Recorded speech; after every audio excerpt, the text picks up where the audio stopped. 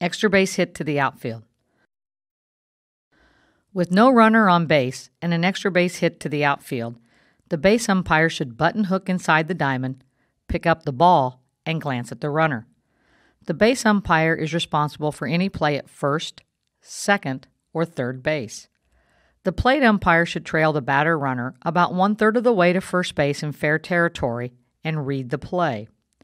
The plate umpire is responsible for any play at the plate. If the batter runner continues to second base, move directly to the holding zone in foul ground about halfway to third base and read the play.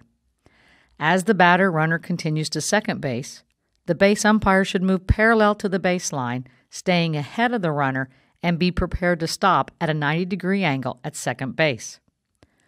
When the runner continues to third base, move parallel with the baseline, staying ahead of the runner, letting the ball take you to the play.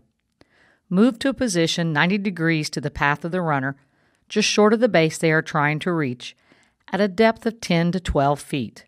Stop, read the play, and make the call. If the runner continues to the plate umpire should move back to a position behind and in line with the deepest corner of the right-hand batter's box at a depth of 10 to 12 feet from the plate. Stop, get an unobstructed view of the play, and make the call. Ha!